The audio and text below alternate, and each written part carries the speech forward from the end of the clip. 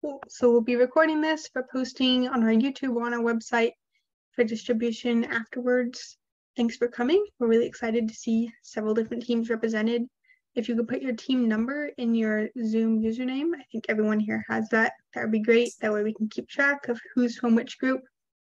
Our expectation is that this is a graciously professional space, so please keep that in mind in all of your interactions. We will have people monitoring the chat, as well as if you raise your hand for questions. Tonight, Kyle will be presenting on autonomous tools, some of what we use for auto programs, and then we'll have a lot of time for question and answer after that, either on autonomous and other things we covered or anything else you have questions about. We have several teams here available to answer those. So Kyle, whenever you're ready, you can go. All right. Apologies for audio quality. It might not be the best. If I'm talking too fast, please tell me to slow down. You might want to turn off your video just to be safe. Yep. All right. So for this, it's not contradictory. We'll be starting with the more advanced options and working our way down. May need to share your screen, Kyle. Yeah. All right.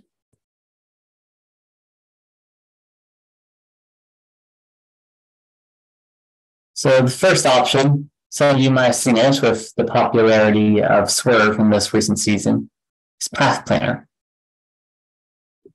We got doing PathPlanner first, then PathWeaver. But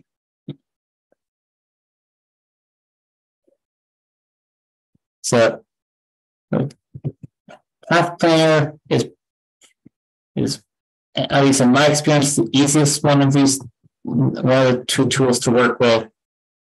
But that's just my experience, and I don't have as much with PathWeaver. But all right.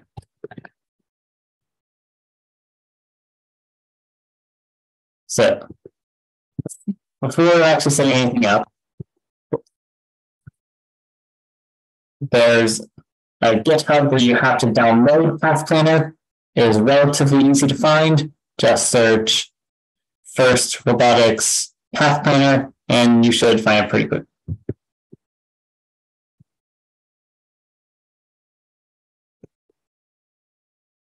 Yeah.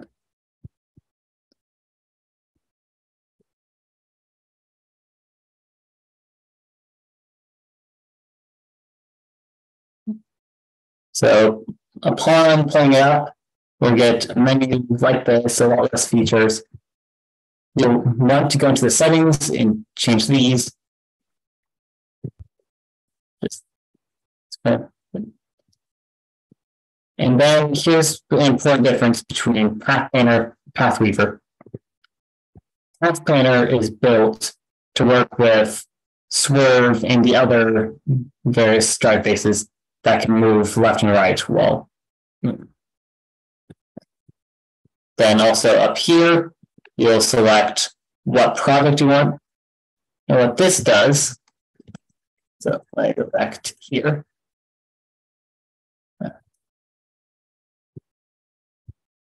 You see all these paths? These are made in here. So mid-score, subscore would be this one. And when I change this, let's see that I throw in there, that has been modified. That is what the Switch project does. It allows you to have the files be changed and be entered into your program automatically. So,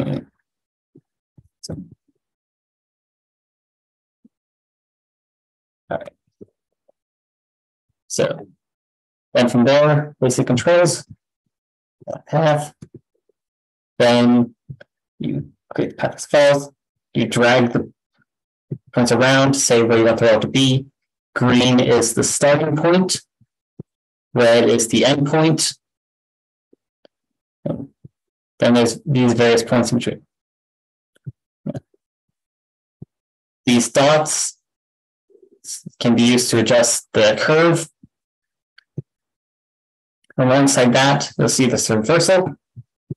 That means that it doesn't turn around and continues going in the direction it arrived at that point. And you adjust what direction you want the robot to be facing by dragging this dot.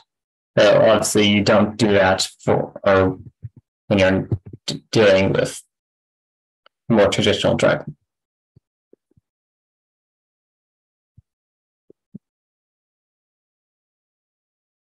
So if we wanted to make a path that starts here, facing backwards so you can score, then exits,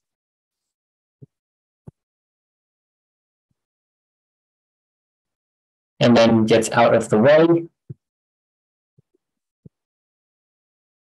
you can do so like so. Then, feature a PathPlanner that PathWeaver doesn't have. You can click preview and see what it intends to do. Obviously, this one would not work quite so well because it might collide with the bar on the top, but you get the concept.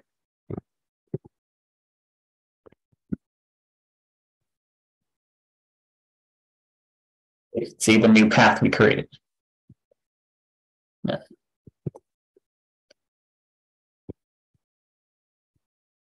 Then inside of your auto, what you do is you create path plan trajectory using this. So this exit here is referring to this path. You put in quotation marks the name of the file without the dot path is here, alongside the auto constraints, which are just, at least in this case, the max speed and the max acceleration the robot can do. So then this takes it into an actual, makes it into an actual trajectory.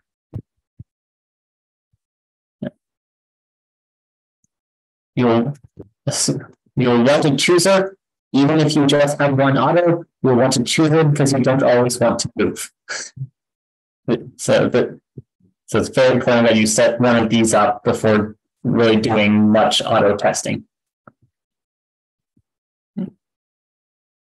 So you create your chooser, you say what type of data you want,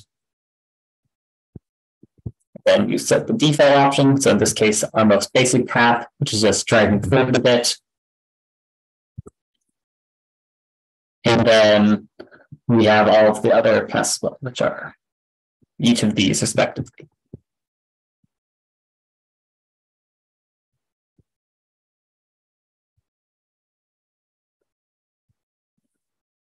Then we'll get to events. First, you create the various events that you want the robot to do as commands. So this one just says to grab a cone. This one says to spit out of cone. This one says to grab a cube, and so on. Then,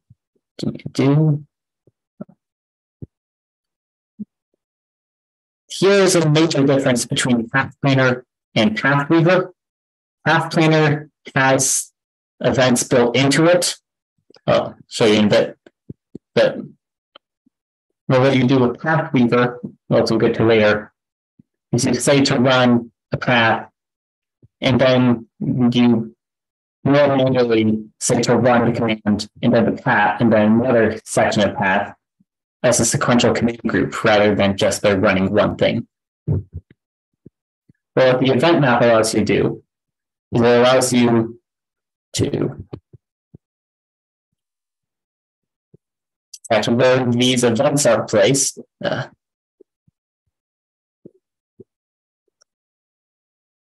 And then they can read that as the path is being performed. So in this case, it says the score cube, this starting point, it starts holding a cube, just immediately places one in here. Then it returns the arm to its base position here. Goes over here, so on. Activates to grab this, and then proceeds over to the upper scoring point.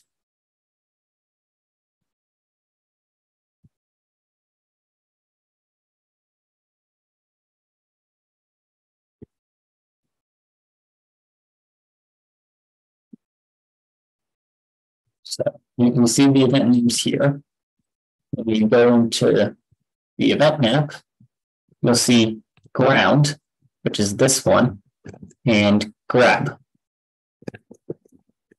So essentially what that is, that when the robot believes it has reached these points, it'll run these, with these being our different instructions for picking up, putting down, and moving the arm during the path.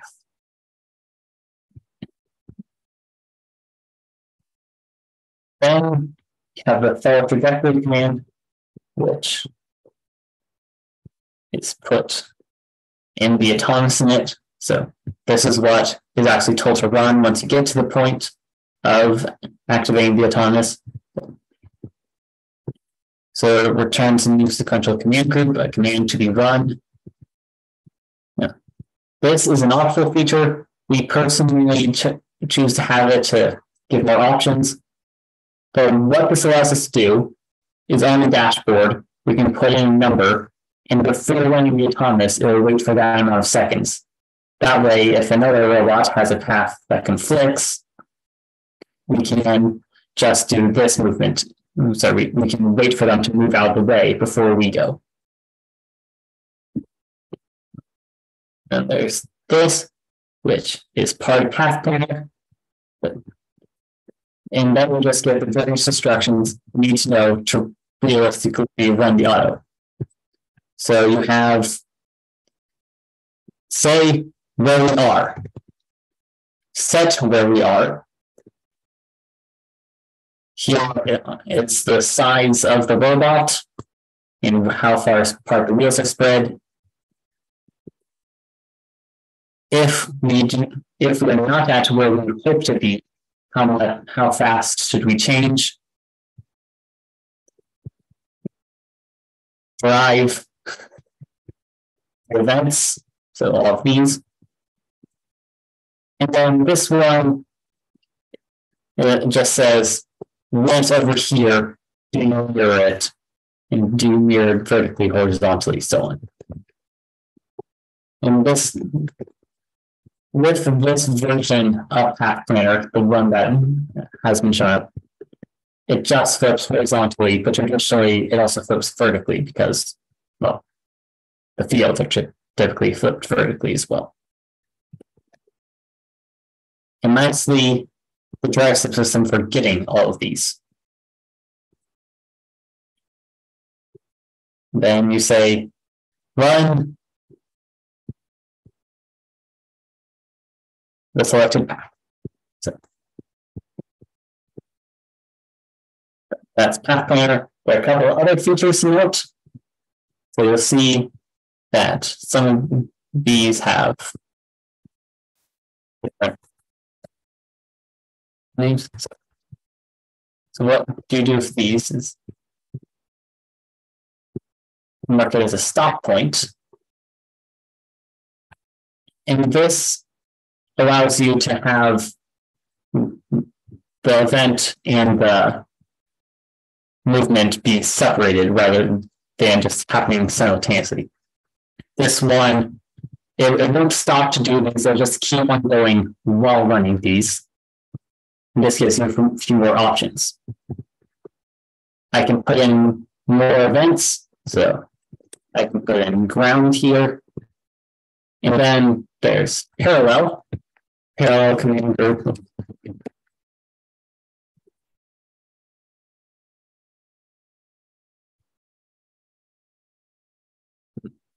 So, in one instance of PathPlanner, you need to press enter or it doesn't save things you type in. That just a bit of an inconvenience. But if I do this, and then you'll see it goes away. If I do it and then press enter, you'll see it sticks around.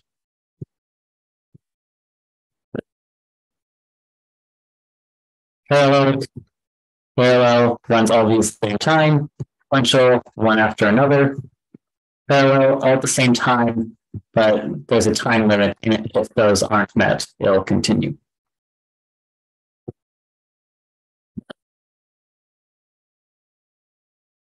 And there's the wait behavior. So you can say, don't wait, which is effectively the same as these. You can say before, which I believe that one says to.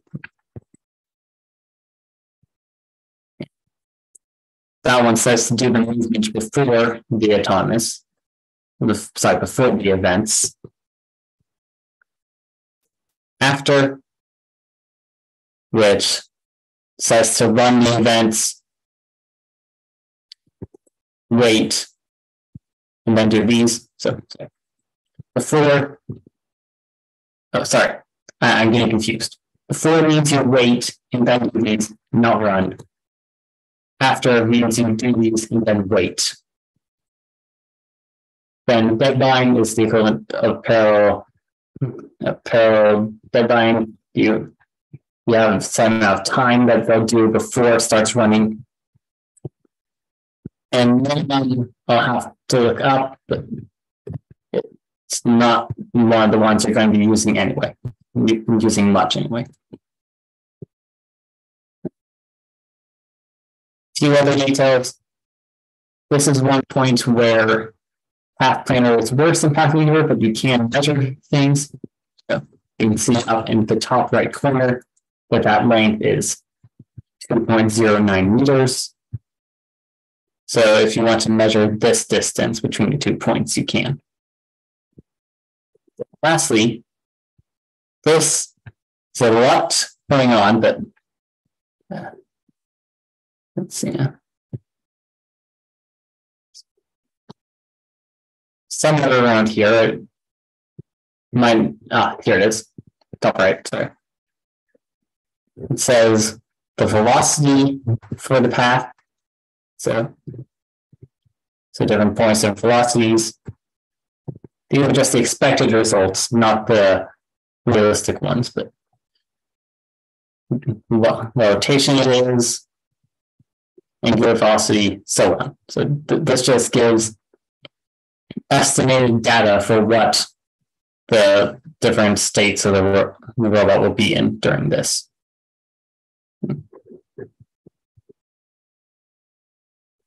Right. So that's the one I'm most experienced with. But the other commonly used option is PathWeaver, which is like this. Rather than getting it from a GitHub page, this one is built in with a guide, clicking the W, start tool, and then PathWeaver.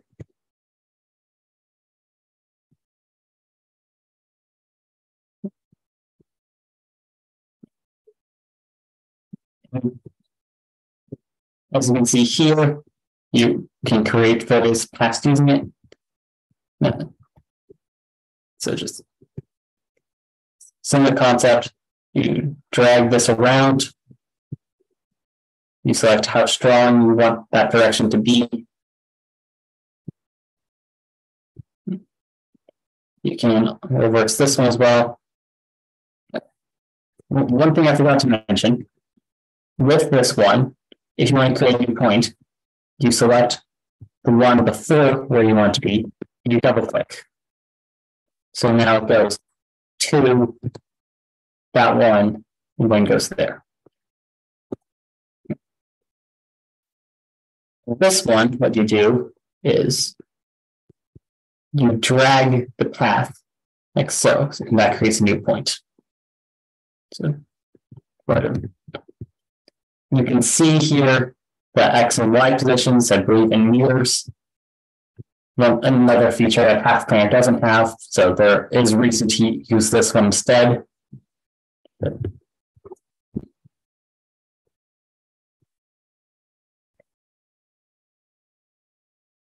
And then here's, so there,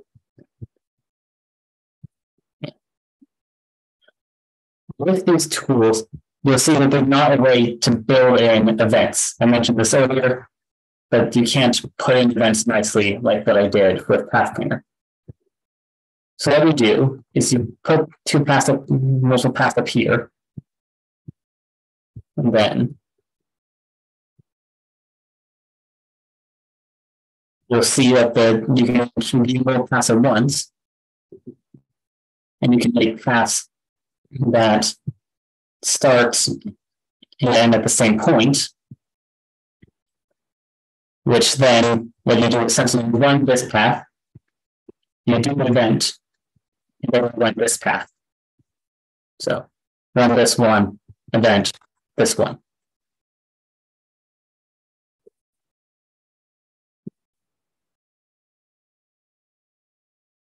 What that looks like in here. So choose again, create a trajectory variable that is what essentially run. You can just give all the miscellaneous information you want. And then you will define the JSONs. So I believe I go up here, so deploy path, you'll get these, and you essentially say what the file location is for them. So in paths, just these.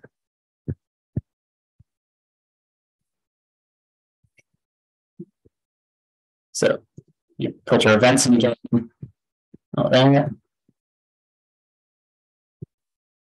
But you put all the code for a swerve-based one. So this is much more of an example, and I would not expect to run perfectly without testing. But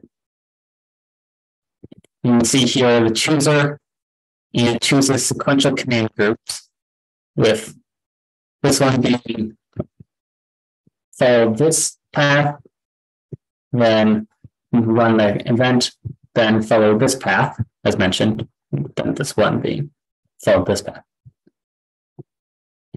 See here, this one. So this tries to get the JSON file to being a path, and then that path is turned into the trajectory. So you'll see here that's the same trajectory we defined up here.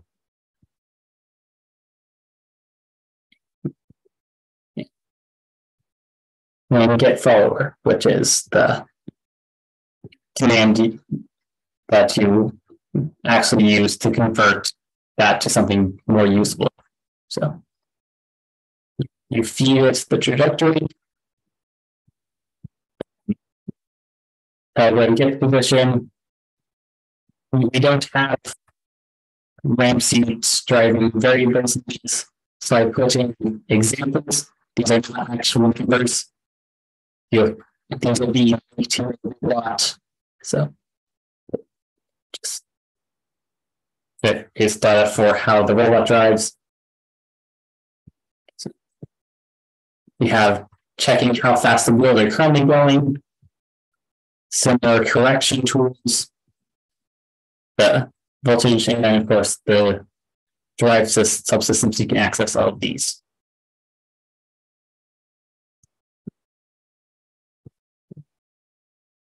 And then we will turn that command, but before that, you know, reset the odometry. PathPlanner, creating a tool for it, automatically resets the odometry whenever you run it. This one we tell it to. So before running this, reset the odometry. You are now at the starting position of the path. So it's not setting it to 0, 0. It's saying you are here at 1.703, 4.38. So, as you can see, there's a few differences between PathPlanner and PathWeaver. So, I personally would recommend PathPlanner, but either one has advantages and disadvantages depending on what you do.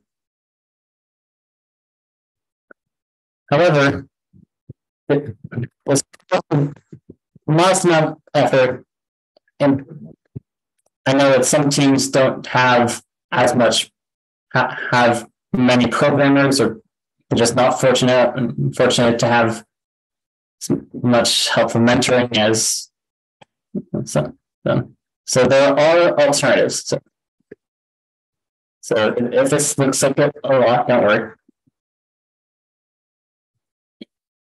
So this is a zoomed-in thing of the API line, and what we can do is that you can create your own path with set position, and then you add new position. So you say you want to be here at 0, 0, rotate 0 degrees. Then you want to go to 1, 1, then 2, 1. And then to these coordinates as well. So you're creating a trajectory, just like the auto trajectory we had here. And then it's running this without using the tools. And just a quicker way to do it, but it gets very manual, especially as you create more complicated paths. So, this suffices for simple things. If you want to be doing a lot of paths, it does eventually become easier to just use the tools. And then there's one other option. So if you just need an emergency autonomous, you need something. So if these say it's at the event and you just want to score a few points in autonomous, what you can do is you can run your drive function essentially, and just say drive forward for 3 seconds. So just move, set the direction, maybe set the power or speed, and that's all you do. You just put it into here with whatever you want to do, and it'll run that. You want to tutor for that as well, because you don't always want to drive forward. Once again, point to having a good choose where you do that, but still something you can do with nothing else.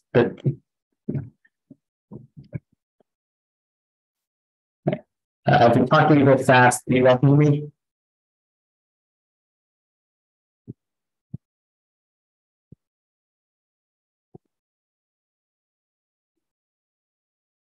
Yeah, I can still understand you, Kyle. Okay.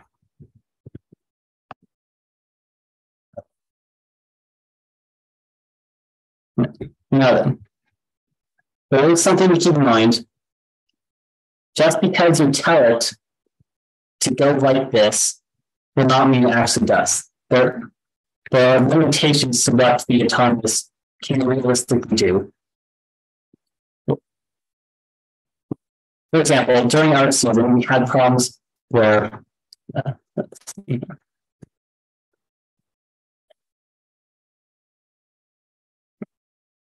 will not go to the position we tell it to. It would end up here or here, and just be slightly off. You'll notice this is overlapping with where the code would be. That's just a quick correction. The thing is, the robot will do what it thinks is the correct thing to do. And if your odometry, the system you use to tell, for the robot to tell where it is, isn't great, then it will proceed to follow that instruction and think that it is here, these wheels have actually spun less, or haven't traveled as far. It's actually like that. So you can't just, so you need to make sure it knows where it is. Some problems with that is that this strip here, for example, is a bump. And this is the way your geometry works most cases. It says the wheels rotating this much, have this much circumference. This is how much we traveled by multiplying those together. Have to feed the gear ratios to make sure that it knows how far it's actually rotating.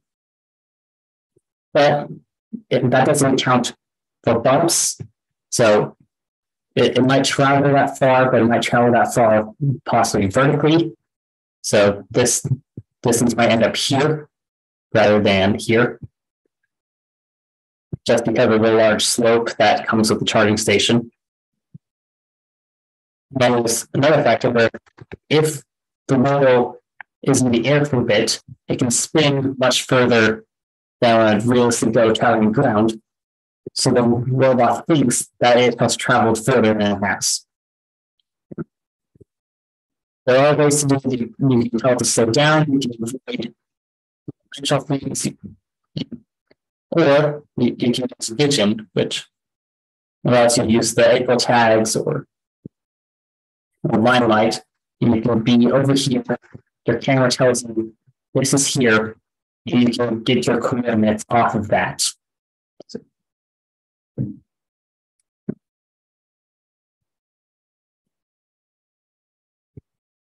let's see, is there anything else I need to talk about?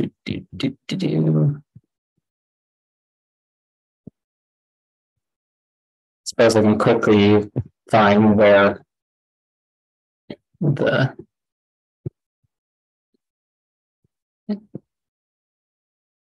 so, this is the looking for PathPlanner. But if I must say go here. Oh,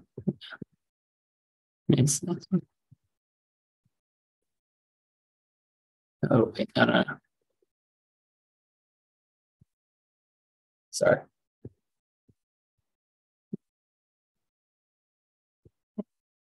There we go. So I can tell you what that is now. So, do you want to put the link to this in the chat? Yes. I'll put the download You link. can do that after you're done sharing, if that's easier. So that's what I mean as I do remember, but it'll at least go to 2 seconds, but if the event, say 3 seconds, but if the event is still running, you gotta wait for it to finish. So,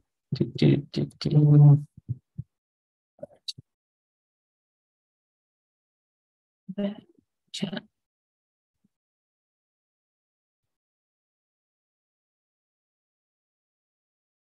Great, I see it.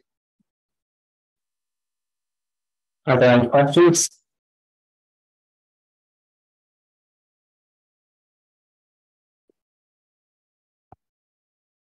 Yes, if you have questions on this specifically, let's do those first, and then we'll open up to general questions. Mm-hmm.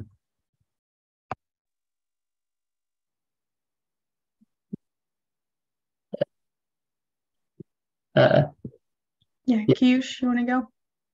Yeah. I don't know if you mentioned this, but I remember I noticed you had set alliance color to true, and we spent a week and a half on that, and we ended up having our own custom way of flipping them because PathPlanner flipped them for rotationally symmetrical fields, not the field that charged up has. So I was wondering how come you were able to use that to work for charged up? I believe it depends on your PathPlanner version, but I checked and said that at least at that point it was rotated that way. So okay, interesting. Right. yeah. if I can pop in on that, that was a PathPlanner bug that probably lasted into March or so, maybe.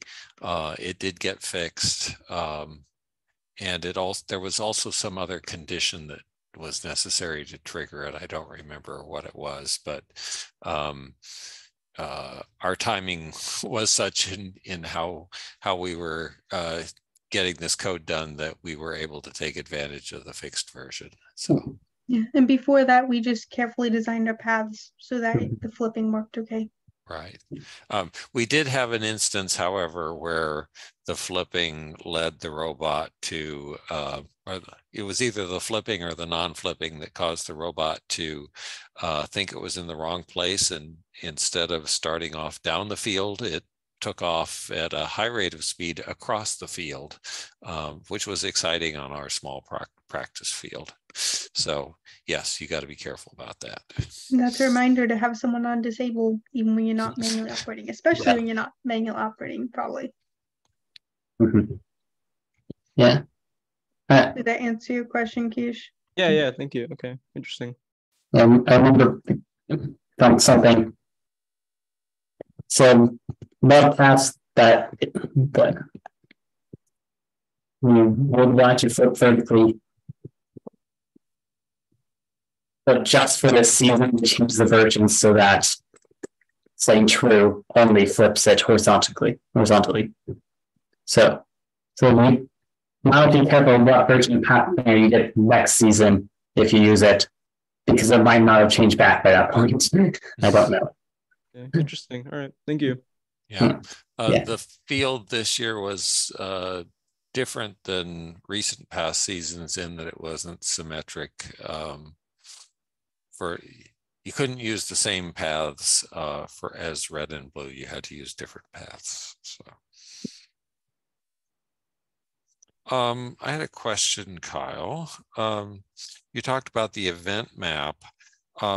Does the event map get used for all of the paths? Is there just one event map for all of the paths, and therefore you have to be careful to name the events differently in the different paths? We have one event map. I found that to be a good thing because a lot of the different events, you're going to be doing, scoring a cube in a bunch of them, so you can use the same event for all of them without issue. Ah, cool. So, however, there is that one problem we ran into. If you have multiple usage of scoring cubes, you can only use the same command once per autonomous. This was mentioned as a nuisance with VS Code yesterday, but we had to create. You notice the zero still lingers, but yeah, we have cube out and cube out 0. Because if we try to run this one multiple times in an autonomous, it gets unhappy. So we have to try to run this and then run this rather than. Yeah. Right, because you can't reuse the same instance of a command between multiple command groups. Correct. And so this was more efficient than what we did last year when I was in charge of this, and we were trying to figure this all out, which was to make like tons of instances of the same type of command. Yeah. Which works, but it's not very efficient. Yeah. Well, and it results in a lot of extra code. Right, that was the main thing. That's the main thing. Not very efficient of the programmer's time. Let's see. Next question, Kyle, was there are some PID constants in the path following. Do you remember how we came up with those? I can tell you what my recollection is, but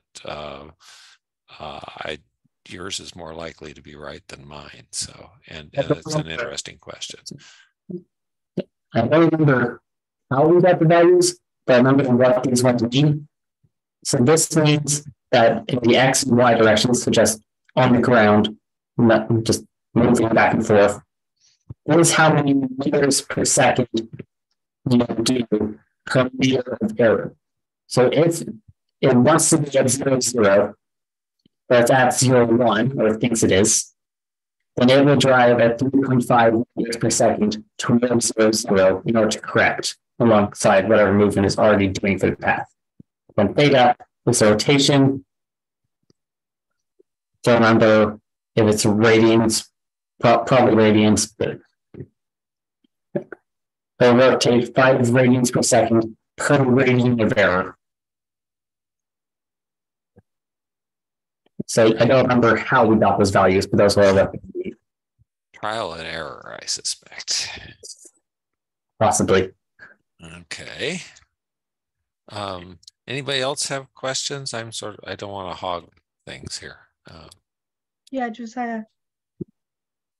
All right. So you mentioned the possibility of bumps or climbs interfering with an autonomous routine. Is there a way, or is there coming a way to integrate April tags to account for stuff like that? It can recenter based on where it thinks it is based on the April tag. Yeah, that, to my knowledge, that's the main use of vision. So you can look at April tags or green light, and you can extrapolate your position off of that to make corrections. So that, I think that's something that the teams with more vision experience did, so that their autonomous are accurate. That's a major reason why to have vision. I know we have a couple teams in here that have used Able tags more than we have. Sonic Squirrels with CPR, do you have anything to add on that topic? Yeah, so definitely like April tags is definitely a big one for making autonomous more reliable. For the most part, let's take last year's game field, for example, which was completely flat. Because it's so flat, you can almost get away without having vision, because even if you get drift, you can just offset your paths to manually account for that. And you kind of end up where you can use vision. It's definitely helpful where you don't need to. But this year, especially because you had that bump on one of the sides of the community, you almost had to use vision to correct that, because while you could offset it manually, it was kind of random how your robot would react to it sometimes. So that's something that we did a lot, is focus on our vision. And tomorrow, when we're going to present some of our stuff, that's going to be one of our topics, is it's vision and how we use that in our autonomous.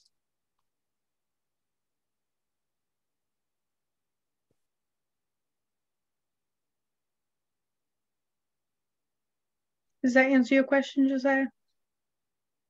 Yes, it does. Thank you. Okay. Anybody else? Well, I have one more observation that I was reminded of. Last night we talked about gotchas in the organization of the software code, and Kyle's description of autonomous reminded me of another one.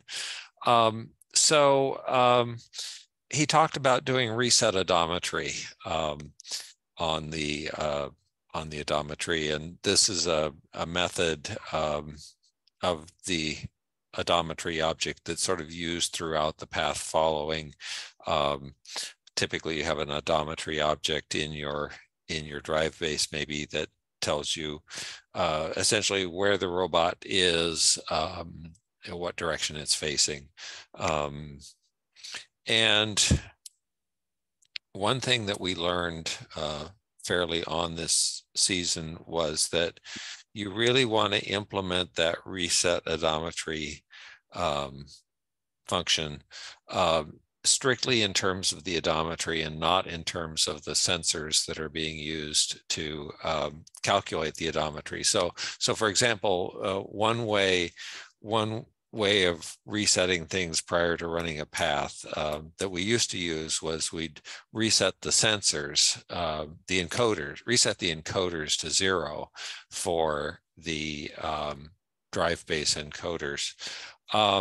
And not only is that perhaps a more confusing way to do it, with the CAN-based encoders, it's actually it causes race conditions where immediately after doing that, the encoders may not yet have reset, and so you start getting errors in your readings from sensors because they're not reading what you expect them to read. So Peter Johnson from WPI Lab had been suggesting pretty strenuously to people on Chief Delphi and other places that rather than doing a reset of the sensor, do a reset of the reading that the sensor supplies, and just work off of a single stream of readings from the sensors, and never actually reset the sensors, but rather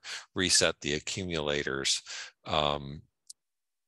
as that say what the meaning of a given sensor reading is, and we followed that pretty strictly this year, and it worked really well. And not ever going to go back to doing reset operations on sensors, because with CAN-based sensors, I think it's doomed to fail in nasty ways. Maybe some of the other teams have comments about that too, but that was a lesson learned this year. Yeah, that was also something that we had to tackle with. It's early, I think it might have been either last year or early this year, where we had that issue where we were not for the Falcons on the sort of modules, but for the Pigeon IMU, we were calling the reset for the IMU itself instead of resetting the offset in the odometry. So that would cause weird issues where we would reset the IMU to be 0, but the offset that the odometry object knew was still alive and it was still using that. So it would just kind of spin randomly. So that was definitely a big important lesson. Yeah.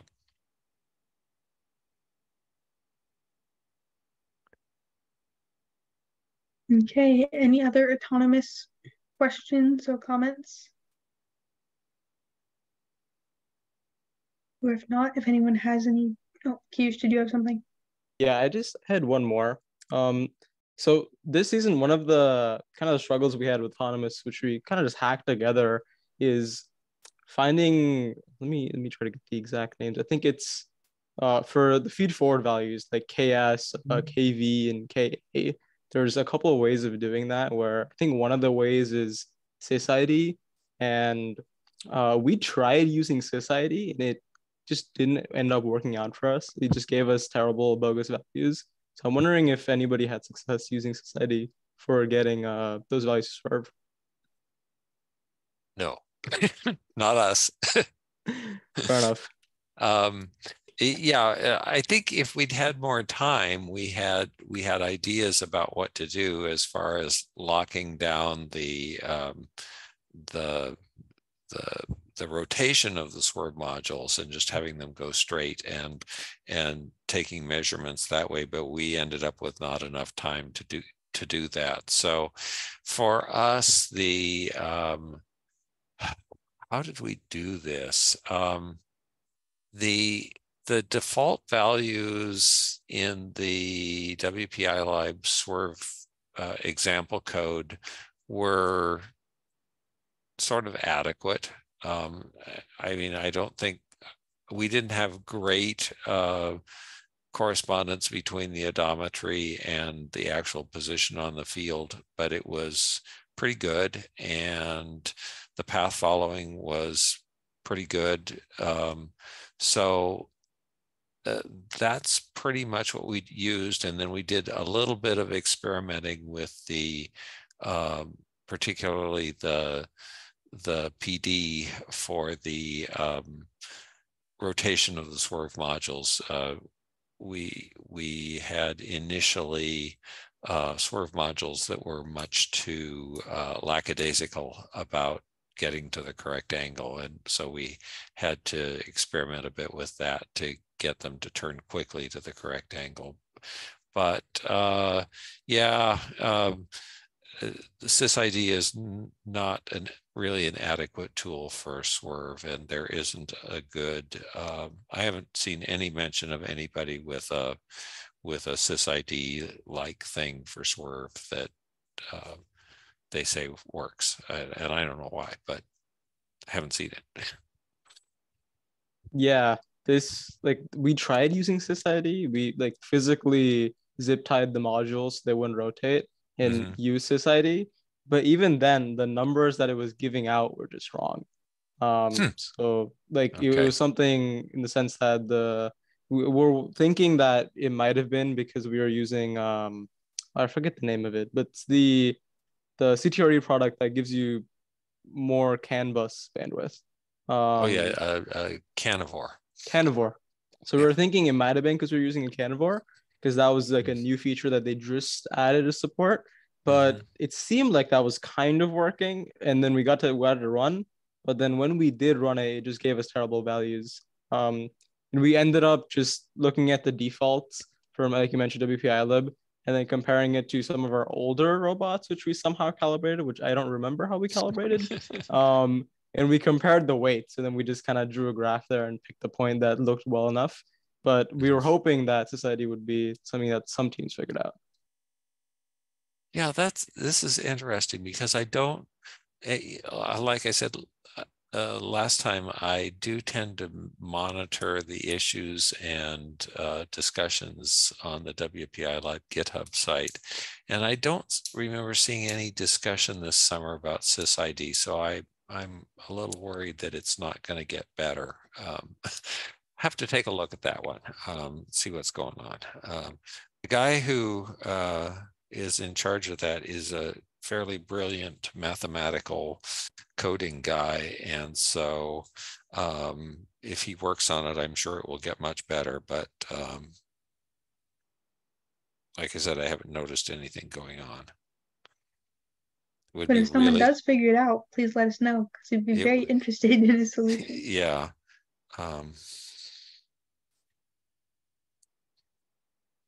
Because we could certainly make good use of a good SysID for Swerve.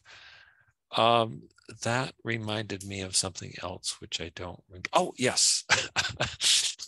Sort of this is now branching out beyond autonomous to other things, and hopefully people will have questions. Don't stand on protocol. Raise your hand if you want to, or just jump in. With Swerve and autonomous, it is really essential that you keep your units straight throughout the code. You keep the notion of what is positive rotation and negative rotation straight. That you keep the measurements, if you're doing radians, that you always do radians. If you're doing degrees, always do degrees. We screwed that up this year. We did our module rotation in degrees and our robot rotation in radians. I don't quite know why. And similarly, meters per second, feet per second, just set out with the goal of being completely consistent about that. And what is positive in the X direction, what is positive in the Y direction, just make it completely consistent. And the problem that we found with Swerve is that you can have inconsistencies in all of that and have a robot base that you can drive perfectly fine with your robot controller. But then when you try to do autonomous, it's all broken again. So, we went through that. And it turned out to be mixing up of directions, largely mixing up of directions about what's positive and what's negative.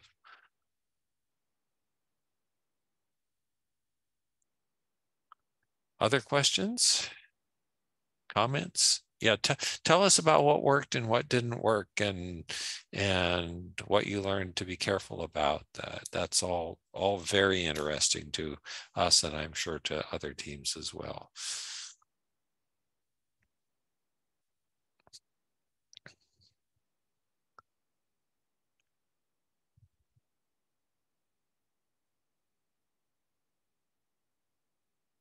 Mr. Young, we haven't heard from you at all. Did you have anything you wanted to share about CPR's autonomous or anything in your code base?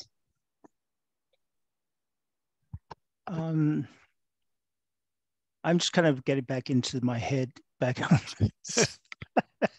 It's very, very refreshing to see, to hear everybody's, I guess, recap of software.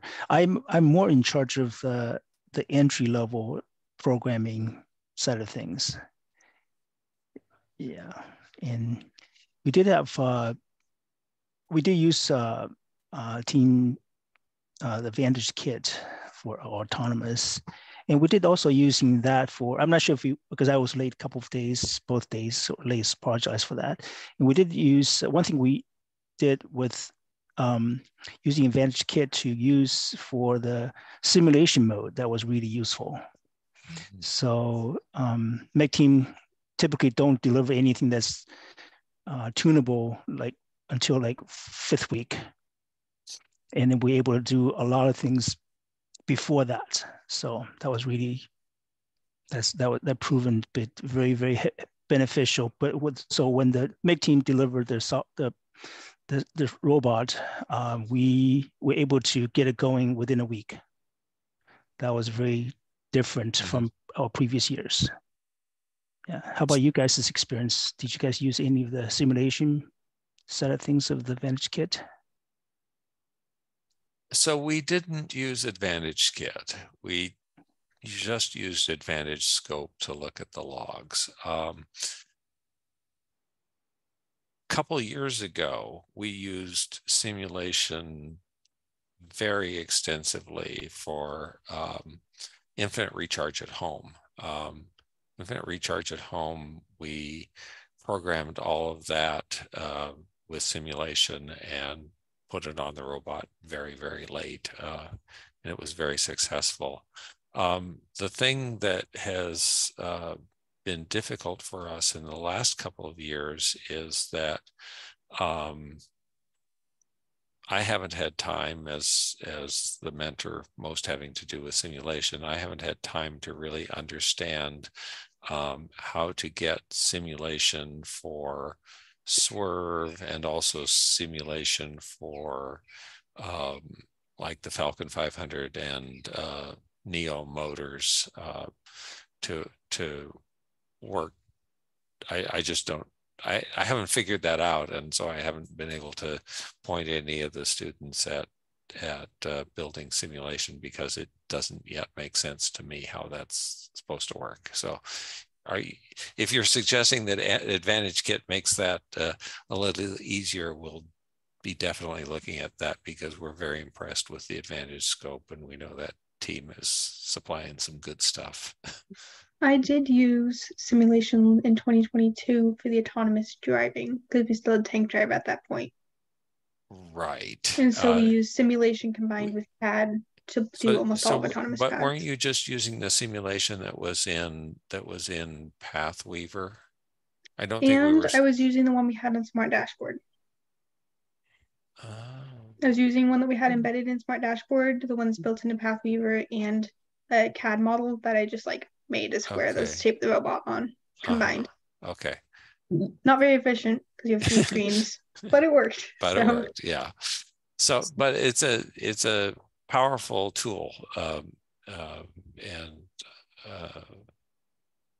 hooray for being able to make use of it.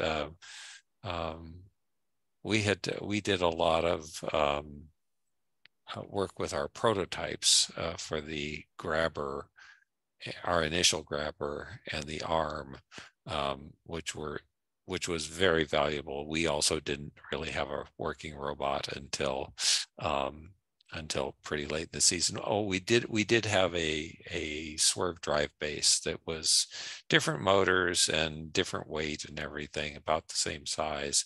So we did a lot of work with that. Yeah, because we've moved away from having an entire secondary robot since Bag and Tag has gone away. We haven't done that, but we've tried to get like as close to the real thing as we can as early as possible. We have a board bot. We can hook up like the electronics of robot. We can hook prototypes too. And that gives us a lot more hands-on experience.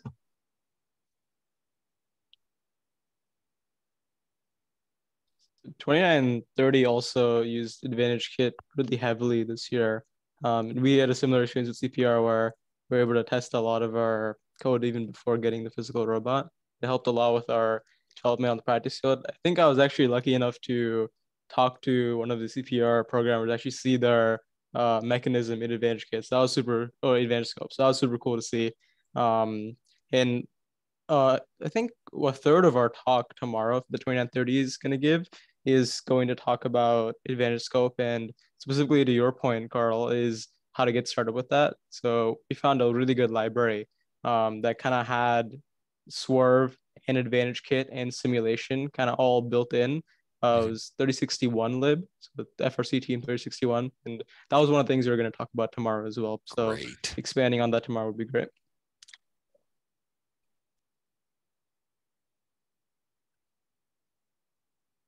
Something I was going to ask Aiden if he had any questions or thoughts.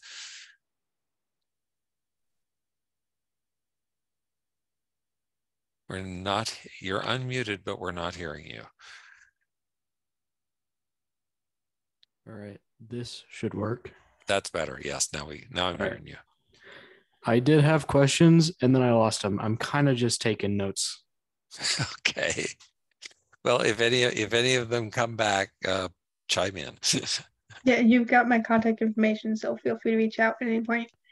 Yep.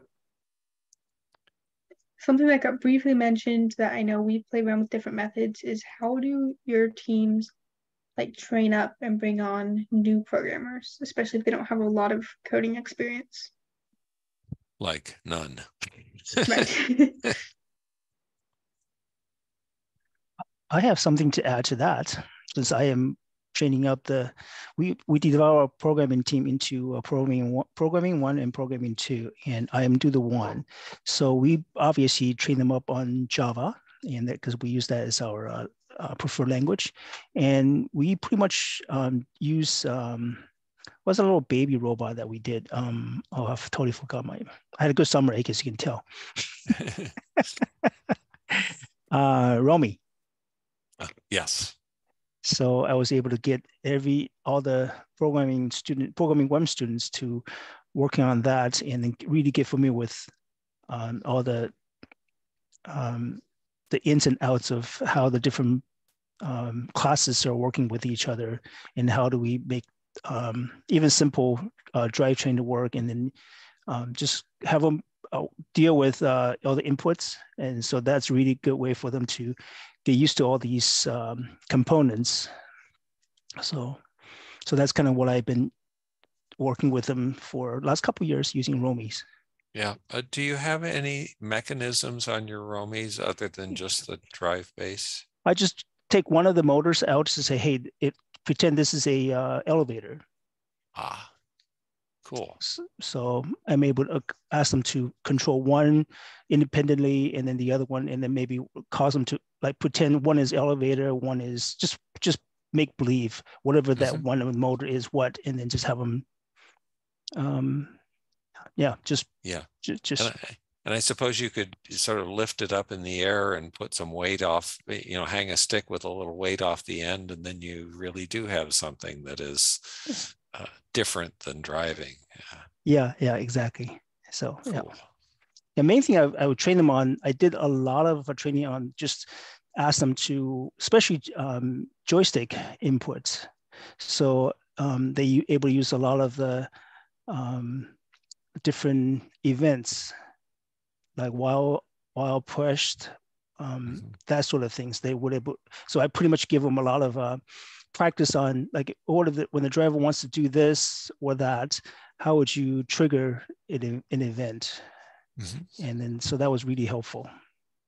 And plus there are a lot of LEDs. There are a few LEDs on Romy that we can use that for switching, testing out things that happens when you push a button. One of the things we practice on is we did a lot of this last 3 years now, I think, is when something event is true, your Xbox controller vibrates. So that gives some a very quick feedback for the driver when something happened. And then we're able to have, let's say the operator will be perhaps looking at a cone, for example, on the ground, whether it's pushed into the behind the line, and then that operator will push the button, and then the driver will feel that and then know that it's done, because the driver can't see it. So we're able to communicate between driver and operator using vibrate. So that was pretty fun. Yeah. We haven't done anything with the vibrate function, so that's Or what do they call that? Rumble. Yeah. So I was able to play, have all the programming one students play with those things that they can. So they feel very comfortable with anything has to do with input. Nice. And that's where they then learn that pushing the stick forward is a negative number and all that stuff. Yes. Yeah, we pretty much stick with a very basic traditional robot convention. So X positive is away from the driver, and then Y positive is to your left. Yeah. So speaking of controllers,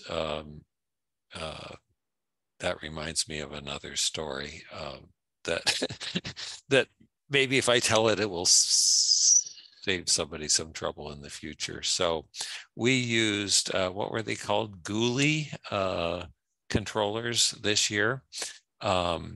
And they are very nice. They cost about the same as an Xbox controller, but they have Hall effect sensors for the joysticks, and they don't drift. They're just really smooth, and I used one and I just loved it. The drive team were the one who suggested these, and so we bought a couple of them. However, we learned a very sad lesson in the finals at district championship. The controller would not work, and we thought we had we were doing our short system test just before going on the field.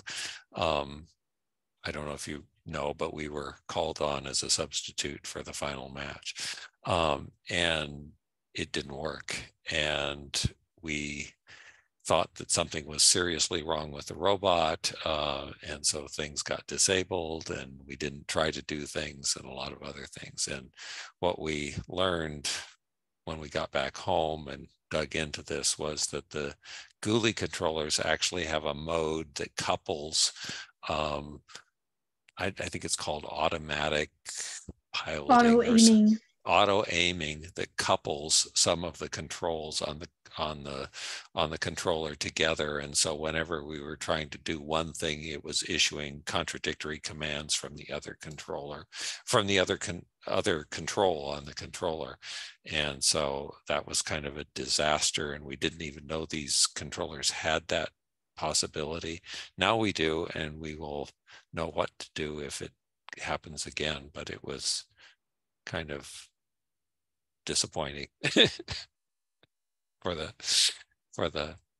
match. But anyway, well, we were glad to figure out that the robot wasn't broken, however. So anyway, I thought I'd tell that story because one of the lessons of digital stuff these days is people try to make it smart, and it can cause it to do surprising things. Not just controllers, but robot software and all kinds of different things will do that. Another question for everybody. Did you use coprocessors on your robot? And if so, what were they and what were they for?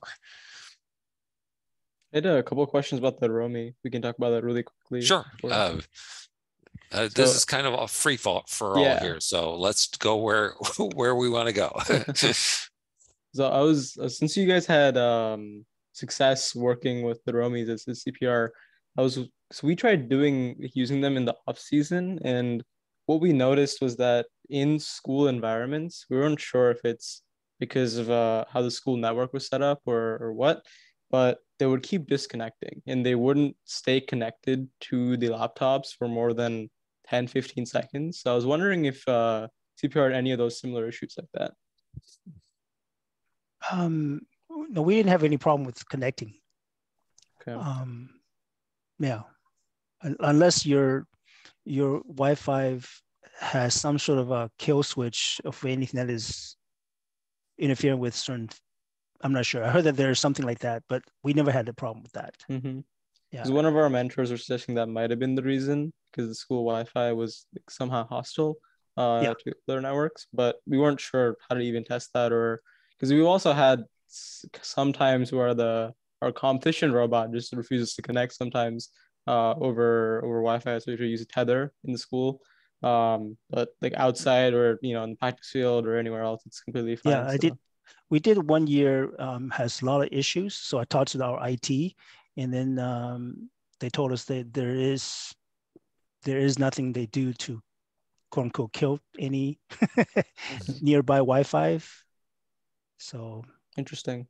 Maybe you need to talk to your school admin or IT support to see if there's anything, and just explain to them what this is what you're doing, and then see if they have something they know that you didn't know. Mm-hmm. Mm-hmm. So we had similar problems, not this past year, but the year before in the school environment. And in our case, switching the robot from 2.4 gigahertz Wi-Fi to 5 gigahertz Wi-Fi made a huge difference. Didn't completely solve the problem, but try both. See if one is better than the other. Okay. The robot radio is programmable. We'll definitely look into that. Are you using school computers or just on the school network? So from it's been a long time since I used the Romi, but if I remember correctly, the Romi made its own Wi-Fi. You connect to the Romi Wi-Fi. Yes. Yeah. Romi does its own SSID. Yeah. From what I remember, it was a mix of both personal laptops and school laptops, and they would both have issues. Okay. Because I know school computers can have weird exactly. Yeah. That's what we thought at first too. But since also the personal laptops would get messed up, we something just threw away. We're like, what's going on? Yeah, and what I said about 5 gigahertz didn't apply to the Romi. That was just for the big robot. Another quick question I had is 2930 is also looking into perhaps trying out a system of programming where we have a programming 1 and programming 2. I was wondering if you guys have any resources or CPRs put anything out that we can perhaps look at for training material. I kind of use a book that I use that UW is using to train their first year Java. What's the name of that? It's called Java Programming. What is the name of that book? Well, there's a series of textbooks called Programming Java, Programming C++, Programming Python. I don't know if that's what you're talking. No, there's a book about. that it's written by a UW computer science professor. Okay. That's not this series. It's let's see if I can. My headphone is long enough. I can look over. It's called Building Java Programs by Regis and Strap. Okay, thank you. Yeah, that's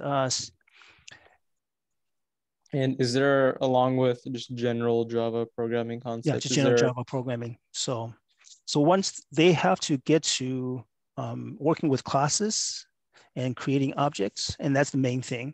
So they have to understand what is the difference between classes and objects. So once you're there, that's taken care of. They don't even have to know. Well, I mean, once you get to that, and then you switch over to command base, and that's already they need to know. They gotta be good at doing logical stuff, like Boolean math. Yeah, that's pretty much the main thing that I have them train on. I kind of tell them, don't worry about while statements, because don't get good at any of that stuff. I don't want them to think that while, because if you do while, you get into a lot of trouble. Carl, you probably know. Yeah. So we've been doing a summer workshop for just anybody who wants to come. Not a lot of the students end up coming for the robot team, but a few have.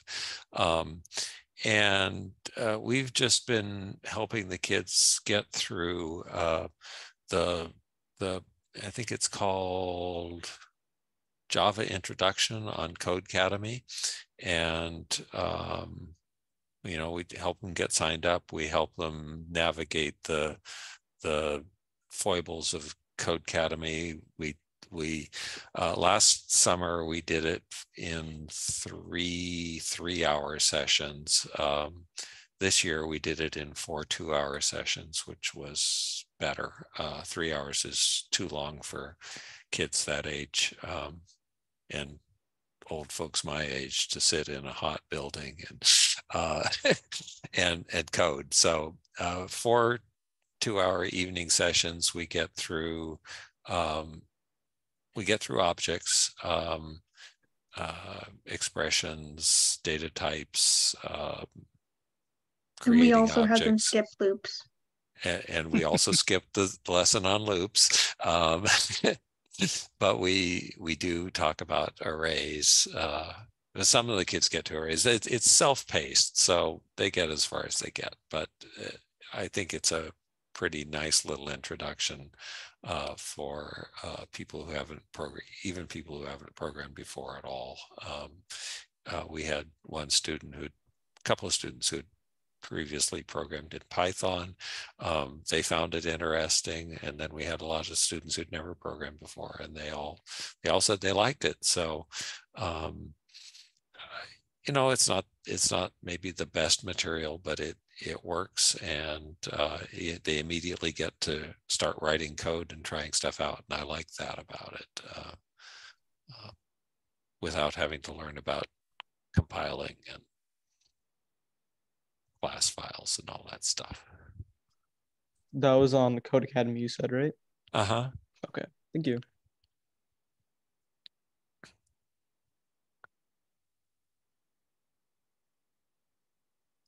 Josiah, what did you, and maybe Gage, if this applies to you as well, what did you guys use to start learning programming? We use just the basic Java tutorial on W3 Schools. Well, that's what I use. Yeah, I ended up using a little bit of that as well, but mostly I learned or gained a more complete understanding through the Codecademy course. Yeah, and then once people have done that, then we start pointing them at little pieces of the WPI lib documentation. The Zero to Robot is pretty interesting. For the students more interested in software, it gives them a bit of a picture of what the hardware is actually all about, which is important that people acquire knowledge of that along the way. We didn't use this particular thing, but this has been around for a while. It's called STEM robotics. Has anybody heard of that? No. Let me put this link to the chat, and then we never used it, but I looked at it. It's very comprehensive for robotics, seems like. Let's see if I can, where is the chart? Okay, it's called. Yeah, I see it from EDX, Portland State. Is that Portland State? Yeah, Portland State. Yeah. Has anybody seen this before? Because I used it for my own, just kind of checking to see, make sure I'm not missing anything. And it's seems to be very comprehensive. But the only thing that I did not, does not have as many exercises for the students. Mhm. So it's a good topical, kind of like a checklist to see if you make sure that you got it. So that this might be a good way for a mentor to kind of check off and then see which one they want to cherry pick and train their students. Mhm. Nick And that has a Lee, section. Nick Lee, could you look into that and give us a report about that early in the season? Be very interested to know what you Yeah. think of that. Okay. Yeah, I'll start working on that. Nick was a first-year software student last year, and so Awesome. he's Awesome. going to be one of our main guys this year. Awesome. And that also mentions EV3 for Java programming, which is something we've tried to figure out in the past and hasn't quite been working. I just kind of gave up. I was thinking doing Python we train middle schoolers. I started working with sixth graders, and I bring on 1 or 2 sixth graders once a week to kind of get them really slow on learning Java, and then figure in 3 years they'll be okay. Yeah, I used to code NXT, which was before EV3, with like a Yeah. robot C Mhm. type thing. That was kind of like C, but they already made all the functions for you. Oh, yeah. But I haven't been able to find the documentation that I used because that was quite a while ago. I kind of start working with sixth graders. If they can sit through 3 years of this, be able to pay attention and still have the passion to work on it, that's kind of the people I want when they're ninth grade. Yeah. It's so they obviously is optional. They can come and go whenever they want, and I use that as kind of just to see who has the personality to learn. And obviously, if they want to come in, when they're in 8th grade or 9th grade, I'm okay with that too. But yeah. That's cool. We usually we do workshops for younger kids, but then we start text-based coding in 7th or 8th grade. Yeah. Cool. Other questions, observations, experiences that you'd like to share about robot software? Anyone?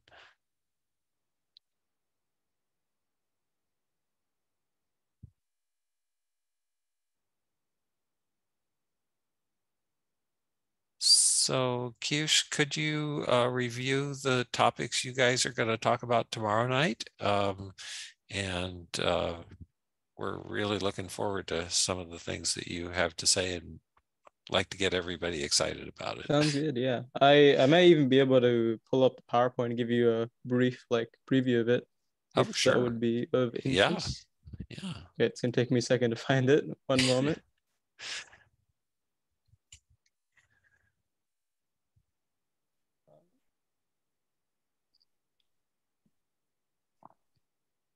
Eventually. Okay, cool. Let's see if I can share my screen. If it won't let you share, I can make you a co-host. Let's see. Okay. Looks you guys like able to see that? Yep. It worked. Okay. So kind of the skimming through stuff. We have 3061 libs. So this is talking about Swerve, how what it was, why we use the library, talking about some vision. So then talking about Advantage Kit too, I think somewhere in here. So Advantage Scope, Advantage Kit. Once we get past the Swerve library, kind of dive into that. After the Swerve library, giving a basic overview of what Advantage Kit looks like, pointing to additional resources, all that. Then, you have a couple of demos with using Advantage Kit, how we use that in the season. Some of our autonomous failures and successes, and how we use Advantage Kit for that. This super cool video, which I found pretty interesting, is kind of a comparison between a real life video versus a Advantage Kit replay of that. We can see the April tags we saw and the autopilots we're running. So we'll talk more about that in depth tomorrow. And then kind of finishing off with the vision localization. The entire PowerPoint basically follows our journey this year, going from finding a sort of library to implementing VantageKit to using vision. So it's definitely very close to what we actually did as a team this year.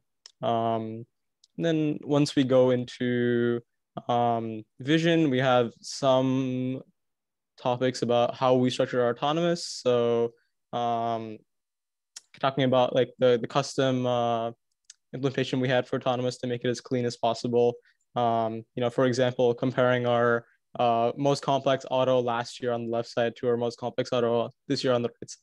See, it's much less code, much cleaner. Talking about that, the advantage of that, how modular it was, and then just finishing off with a Q&A. It's kind of what tomorrow is going to look like. Really looking forward to that. That should be very helpful. So I also wanted to mention before we hop off, since we have quite a few people here, we are looking at hopefully having this seminar be an annual thing, assuming people are finding this useful. So if your teams are interested in being part of this, or if you're watching the recording later, let us know. Yeah, we'd love to have more presenters. This is our first go at this. We did it 3 evenings in a row. If we had more presenters, we could maybe turn it into something that happens once a week over a longer period of time. Completely flexible about that, but we're so excited that Kiyosh and Sonic Squirrels leapt into the fray to participate in this, and we'd love to have more. So yeah. You want to wrap it up, Laura? Yeah, I think that's all I have tonight. So we don't have anything else. I think I have all of your emails from yesterday. I don't think we have any new people today for distribution afterwards. We've had some communication on Discord about the seminar. Aiden, thanks for keeping people in the loop. I plan to release all the videos after tomorrow, just for ease of distribution, but they'll be on our YouTube or our website. Great. Thanks for coming, and we will see you tomorrow. Thank you. Good night. Good evening. Thank you. Evening.